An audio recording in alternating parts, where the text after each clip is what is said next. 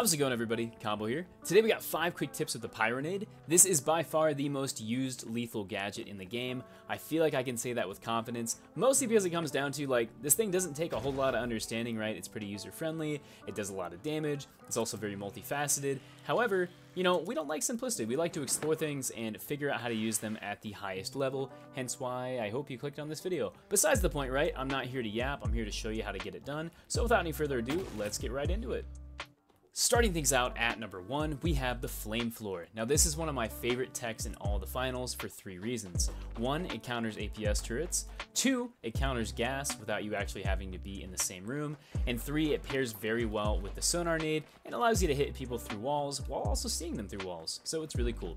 This is exactly how it sounds. All we're gonna do is take our pyro grenade, chuck it at the ceiling, and damage people. Something to note, this will not work if the floor is too thick. My rule of thumb is if you can use a dematerializer to basically go through the floor, this technique will work.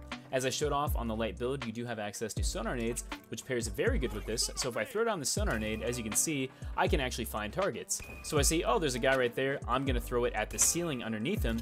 And as you'll see, he actually starts taking damage. As I also said, even though I threw that from the floor beneath, if I throw a gas grenade, for example, that fire will actually get rid of that gas as well. So this is a very powerful technique.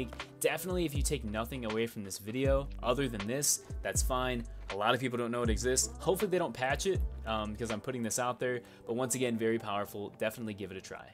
Next up at number 2, we have the Flame Spreader. So let's say you really want to get the bang for your buck with that Pyro because you only get one and it's kind of on a long cooldown. Well, guess what's not on a long cooldown? You got it, goo grenades. These have a very fast uptime, and they just so happen to synergize very well with the Pyro. So all you're gonna do for this technique, and by the way, this also works with the goo gun, you're gonna take your grenades, you're gonna chuck them out, right? You can chuck the grenades first if you want, then you're simply gonna follow up with that Pyro. And as you'll see, that Pyro spreads to that goo. Once again, if you wanna use the goo gun as well, you can spread even more flames and basically make that one Pyro last a very long time and cover a ton of area. I highly recommend you try this in like small buildings because you can very quickly overwhelm your enemy. As I said too, if you don't want to throw those grenades first, right, like you don't want to give away what you're doing, you can also throw down that Pyro first, then throw the goo so you can spread it in that manner. There's a lot of freedom with this. As you can see, I can throw that second one there, then add goo, however you want to do it. Regardless though, it's super powerful and it also works on every build, which is really cool. Next up at number 3, we have a do not. This is a mistake I see all too common. I want to bring it up because it really does affect gameplay and it makes your pyro grenade experience much more inconsistent. So what I will see a lot is somebody will see a target, right? Like this light over here, he's on a ledge, and they'll try to throw it and hit the guy directly, right? And I understand if you hit them directly, they are exactly in the center of your fire radius and they're going to take a bunch of damage. But as you'll see here, if I miss, it's gone. Now I do no damage, and I have no chance of damaging that target. All I'm telling you to do is aim approximate in an area where that radius, aka the splash on the pyro, is gonna hit them. So rather than aim directly at somebody, I'm saying aim for their feet, aim close to them, because once again, same thing here. If I miss this target, my pyro goes all the way past him and it does no damage.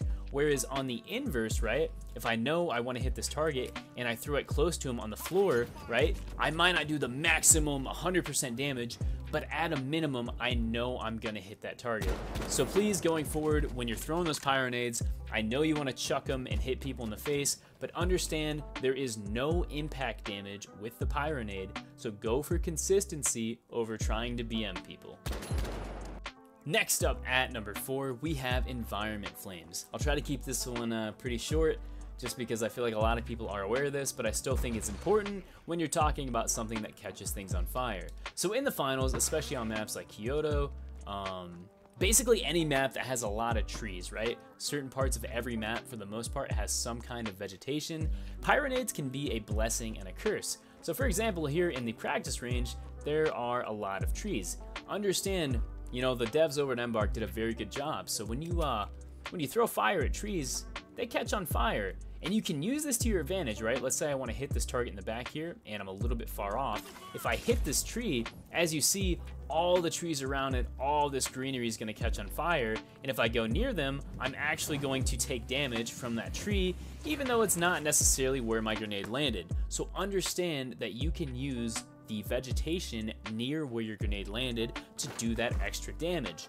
On the downside, as you can see, that will break cover, right? Also, at the same time, if it's a building you need to go into and there's a lot of trees in that area, understand that if I throw that pyronade, right, and I'm trying to run in here, there's a good chance I get set on fire in the process. So please understand that yes, you can catch things on fire and do a ton of damage to the environment. As you can see, the radius on this is quite large, you know what I mean? And people are gonna take damage from those burning obstacles, but at the same time, be aware, when you chuck that nade, sometimes you also have to go through that environment, so just be cautious. And finally, at number 5, we have build synergies. I did one for every build. I'm sure there's more, but for the sake of time, I don't want to do a bunch. So if I miss something, please let me know in the comments section down below. However, though, starting with the heavy, as I mentioned in tip number 3, you don't want to always chuck the pyronade right at somebody, like directly, because if you miss, it's going to be really bad. Sometimes, though, you might undershoot. However, this can actually be to your advantage. If you have the winch claw and you throw the pyro too short, you can actually pull a target right in front of you, and as you know, when you pull something with the winch claw, it's not going to pull the person right in front of your face, right? They're going to be about 5 meters from you. And when you put down that pyronade and use that winch claw to pull them, you can actually pull them directly into that fire, and they take a ton of damage. So definitely give that a try. The next one we have here is on the light build. This is one of my favorite things, especially because, you know, I really want the smoke grenades to be good, and I finally found a use for them. So, let's say, for example, you're getting chased by somebody. What the pyronade also does very well at is blocking doorways. So if I'm getting chased right here, right, and I put that down, other than if they want to break down that wall, they have to take damage to go through it. But let's say I need to go through that door now, like somebody's coming over here. All I have to do is drop down a smoke nade, and now I have access to that doorway. So just carrying smokes in your back pocket can allow you to block off a doorway and then immediately open it back up, which is a lot more powerful than you might think. And then finally, for the medium build, this is one of my favorites, right? A lot of the time, you like to place your turret in a choke area, aka a place where, you know, you're blocking out a doorway or trying to deny movement. However, sometimes people can get close to your turret, or maybe you want to throw a pyro grenade into that doorway too, but you don't want to damage your turret. Basically, what I'm trying to get at here is your guardian turret is actually fireproof. So if I have this turret right here, and I'm trying to damage somebody, but I don't want to hurt my turret, all I'm gonna do is chuck my pyronade. As you can see right here, for some reason, my turret takes no fire damage. So what I'm trying to tell you here is if your turret is in the way, and you just so happen to have a pyronade, and you really want to throw it somewhere, don't be worried, because apparently, turrets in the finals don't really care about fire. So yeah, there's that. Anyways, everyone, I do hope you enjoyed the video. If you did, be sure to let me know in the comment section down below. I tried to keep this video brief while also giving as much input as I can on this gadget. I'm sure there's a lot of stuff I missed though, especially because basically everybody uses the pyro, so I'm sure there's a bunch of tech that I have no clue that, you know, it exists. So please, once again, I'm all about being humble. Let me know in the comment section. Also, let me know if you thought this was BS and filler. You know, that's fine. I'm always trying to improve, so please let me know. Anyways, everyone, I'm not trying to talk in the outro forever. Thank you so much for the support recently on the videos, especially my last one. If you haven't watched that, go check it out. We're analyzing throwing knives. It's super, super cool. And we actually got some comments from the animation and sound team over at Embark. Really, really cool stuff. Thank you for commenting, guys. Anyways, this has been Combo. Thank you so much for coming and watching. And yeah, I'll see you guys later. Peace out.